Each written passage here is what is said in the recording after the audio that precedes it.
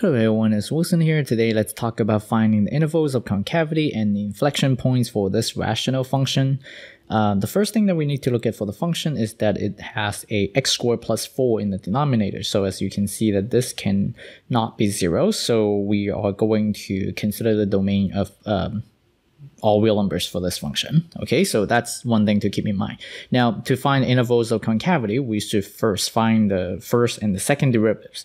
Okay, so first derivative, f prime, is that we are going to use the quotient rule. So we are going to start by writing down, okay, so the fraction line, and then now copy down the bottom function, so x squared plus 4. And then times the derivative of the top function, so which is what? It's 2x, and then the negative 4 becomes 0. So we just get the 2x here, and then now minus now copy down the top function, so x squared minus 4. And then now take the derivative of the bottom function, which is also just 2x. So we just get that, and then now we square the denominator. Okay, so that's our first derivative. Now we need to simplify this. To simplify this, all we need to do is to simply just multiply everything out, because we are still going to take the second derivative. So if we don't simplify, then it will be more difficult for us to find the second derivative. So distribute the 2x to the x squared plus 4. So we get what? 2x cubed, and then plus ax.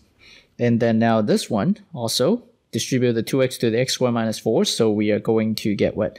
Negative, because of the negative sign here, negative 2x times x squared, so we get negative 2x cubed. And then there was a negative sign here, so they cancel out, so we are going to get positive, so positive ax, so plus ax here. And then what happens is that the denominator stays the same. You should not need to multiply everything out in the denominator, so just leave it.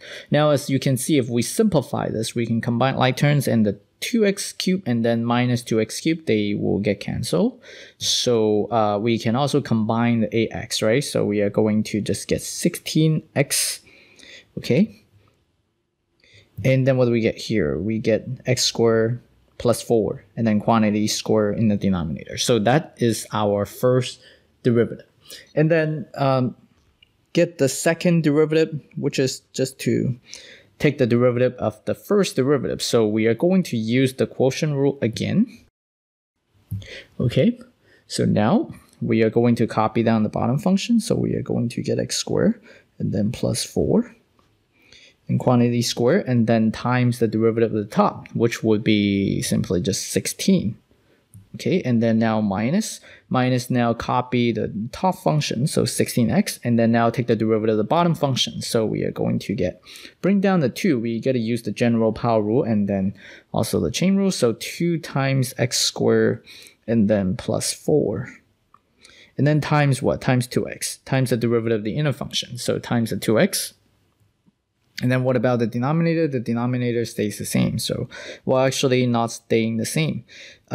We still got to square the denominator, right? So this part is the same, but we are going to get the fourth power here.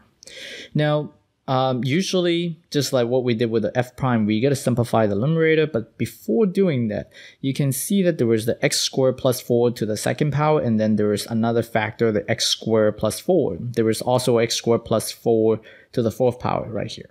So you can see that every term in the fraction has a factor x squared plus 4. So we gotta cancel them first. And then now, of course, instead of factoring out the x squared plus 4, you can actually just cross out one factor of each. But now I'm going to show the work here. I'm going to factor out the x squared from each term at the top, and then we can do the cancellation. So we are going to get, okay, so what do? We factor the x squared plus 4 first. Okay, so we get x squared plus 4. Okay, and then now the stuff that's left is that we have the 16, and then we also factor out one copy of this x squared plus 4, right? So we are going to be left with 16, and then x squared plus 4. And you can see that now if we multiply this back in, we are going to get the square. And then minus, there is a minus sign here, and then now multiply all the other stuff first. So 2x and then 2 and then 16. So 2 times 2 is 4 times 16 is 64. So we get 64. And then there was the x and x here, we get x squared.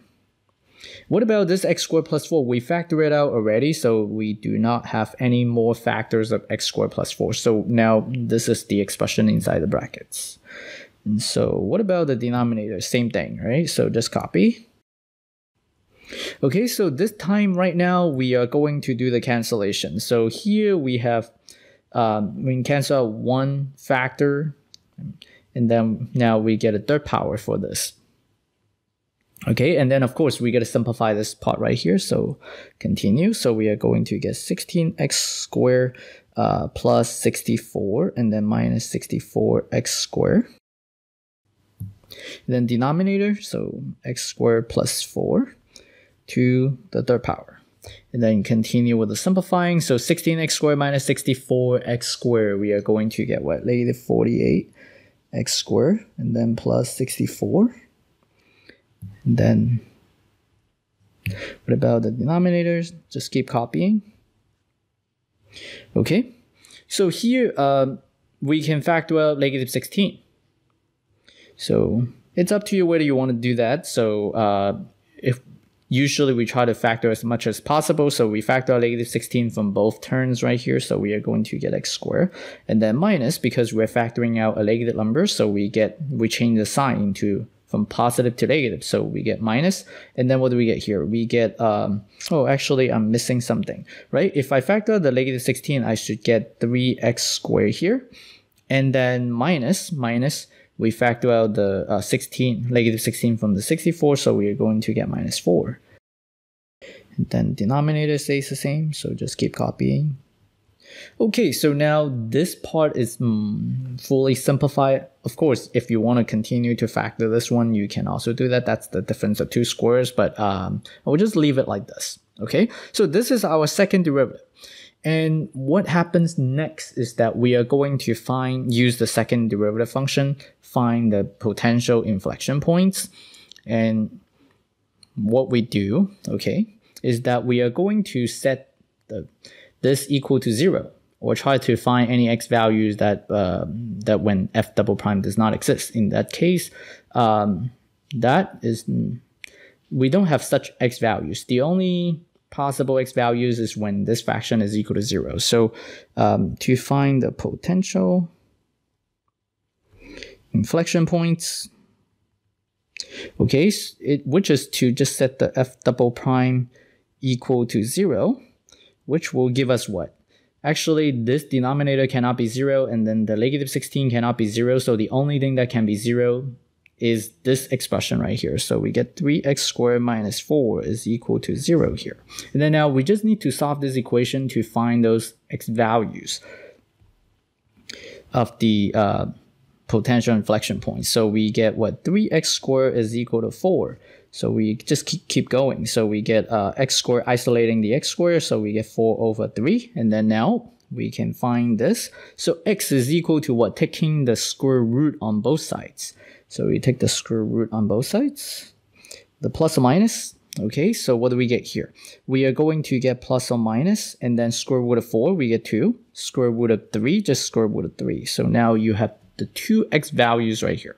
Now, when you have the two x values, we are going to put them on the number line, because we cannot really be sure that those are the x values for the inflection points yet, because for the inflection points, there must be a change of concavity at that point, right? So before that, we need to find intervals of concavity first. So now we need to look at the number line. This is the x-axis, okay? We plot those two x values on the number line. So the smaller one is the negative value, so negative 2 over radical 3, and then the other one is positive 2 over radical 3. Okay, so we have 3 subintervals for the number line, okay? And then we just need to test points using the second derivative. So this is our second derivative over here. So this is the second derivative. We got to use this one, okay? And then what happens is that we got to pick something. So what is something that we can pick here? This is a negative number, that's a positive number. So the easiest one to pick would be 0, okay? So we pick 0.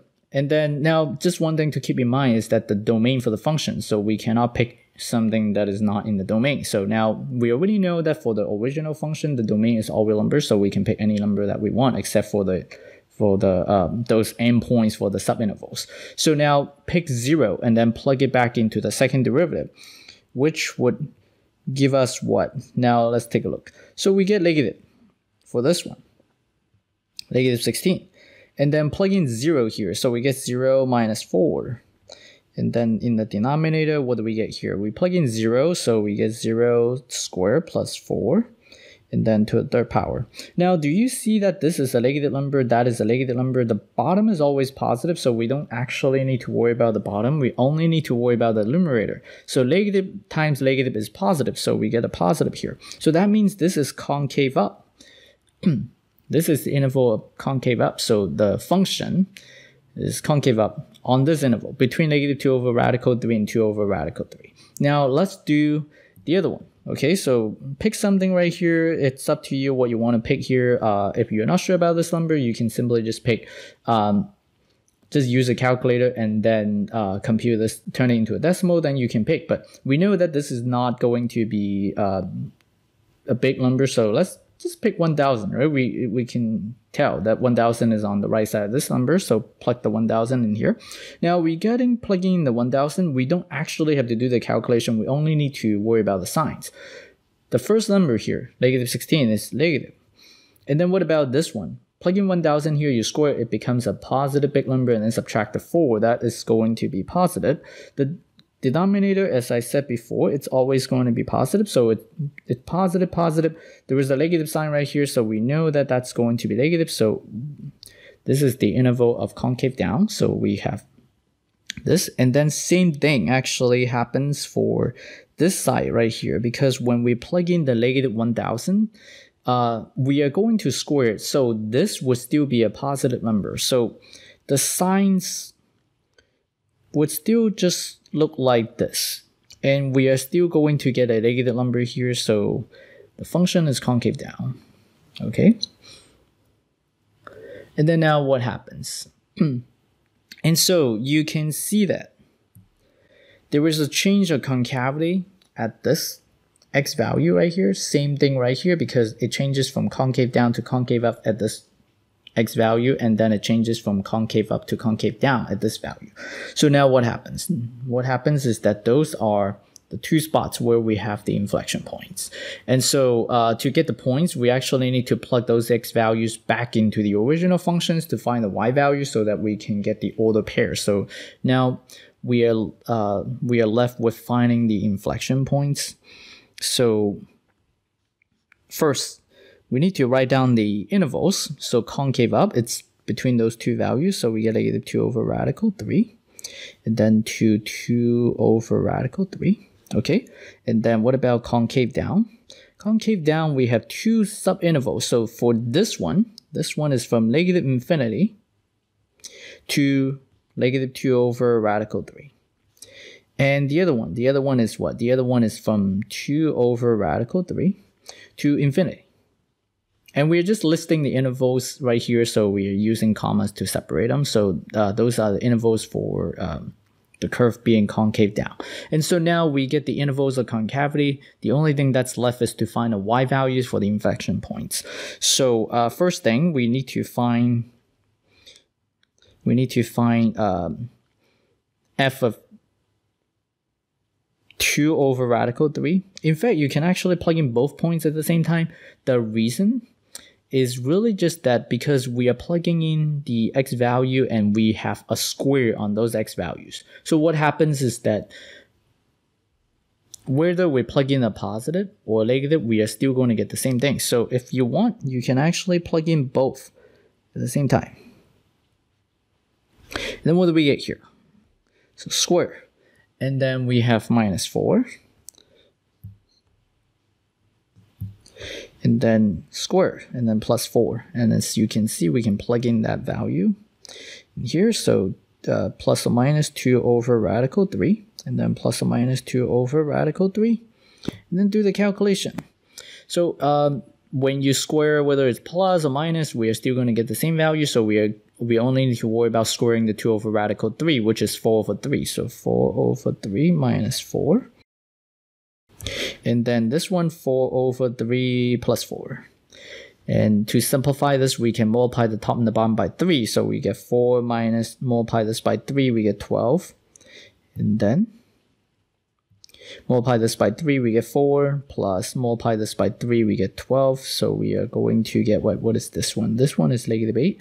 And what about this one? This one is 16. So we get -1/2 as the y value. So the inflection points, okay? What are the inflection points? These are all the pairs, not intervals, okay? So we have the x value, which is 2/3. And then the y value is -1/2. That is our first point, okay? Not an interval, even though they look quite similar to each other, right? And the other one is what? The other one is -2/3. And then same y value, so -1/2. So now those are the two inflection points that we have, and those are the three intervals of the concavity. Okay, so those are our final answers. So that's it for this problem. If you like this video, please subscribe and then also give me a like. Thank you. I will see you next time.